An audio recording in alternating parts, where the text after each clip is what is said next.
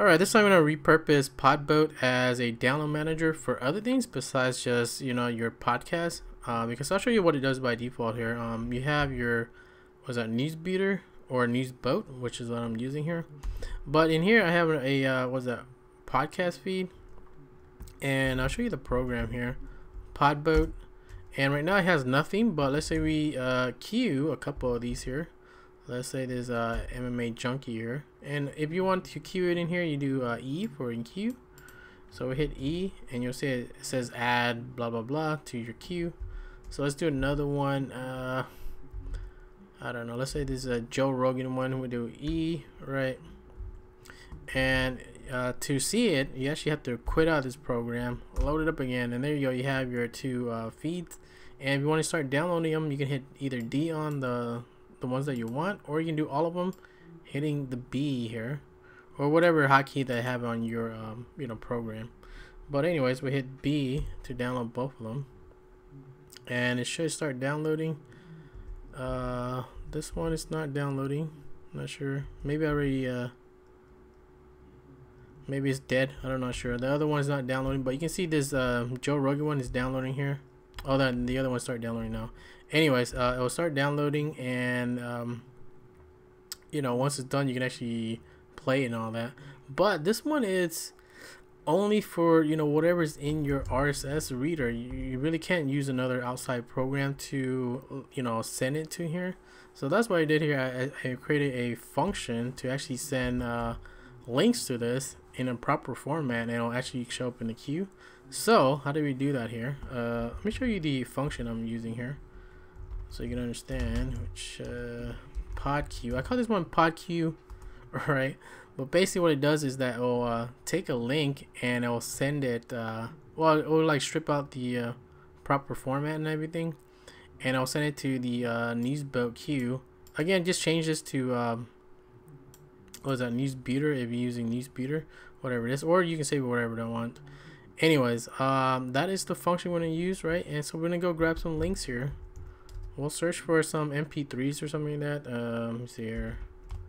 We'll search for some music. We'll say, let's say Michael Jackson. How about that? Right, there we go.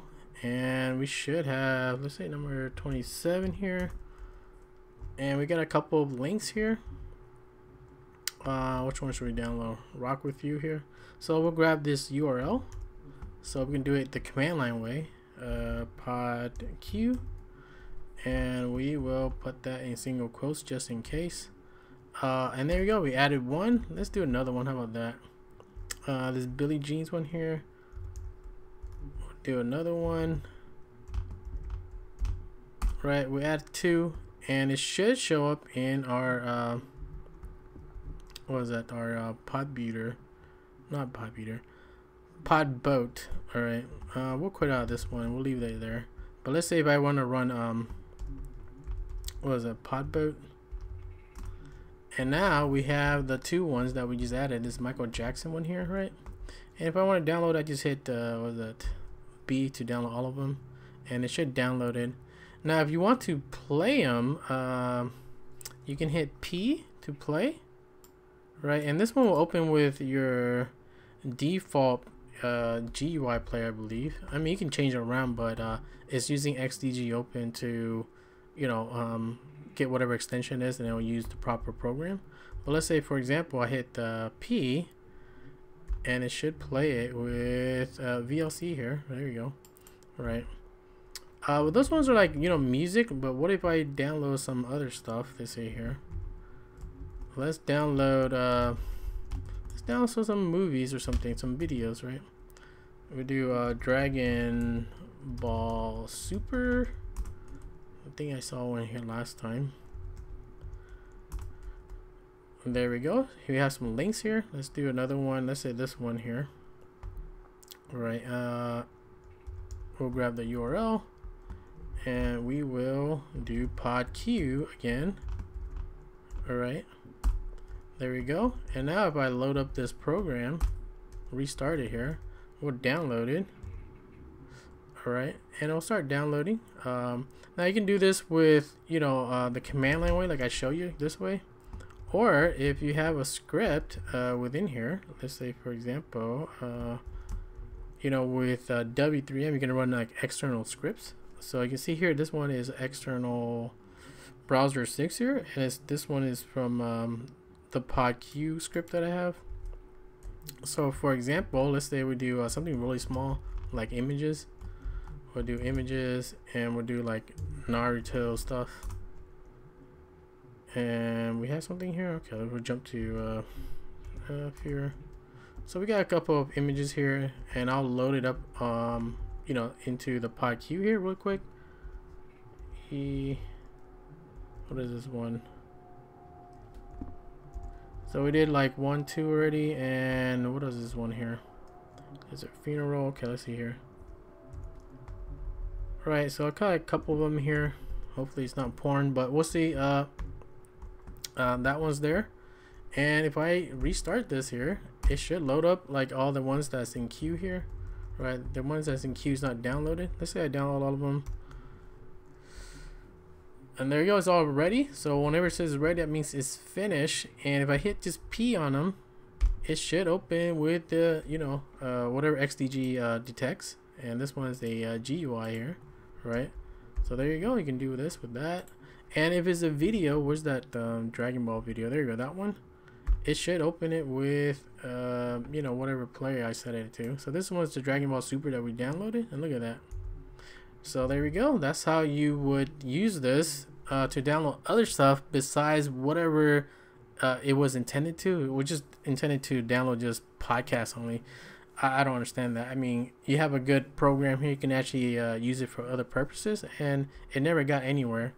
And the only thing I don't like about this program, I'll say, is that you cannot refresh the list of the queue while the program is running, because it is not a, you know, a daemon, something that runs in the background, and it's really annoying. I tried some other programs, you know, like you know, other text user interface download manager, and they're really all the same. It's, you can't not run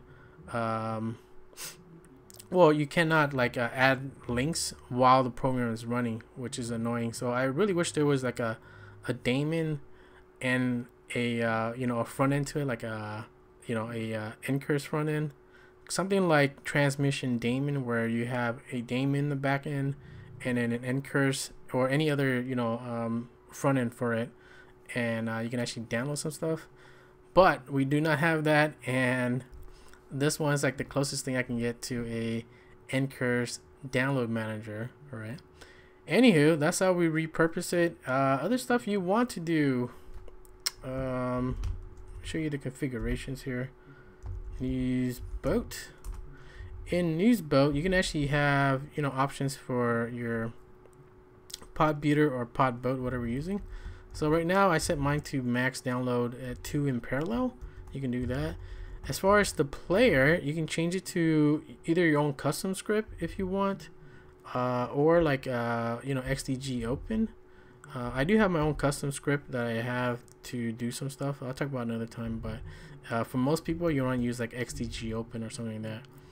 Anyways, that's pretty much it for using this, you know, in to load up like other links besides just what it does by default. Anywho, if you need a text user interface download manager, this is probably like the goodest one you can get, unfortunately. But if you're good like programmer or something and you want to do whatever I just said in the beginning, where you have like a daemon or something like that, that'd be great. That's what I'm looking for as far as a program that I'm missing. That'd be for this one though.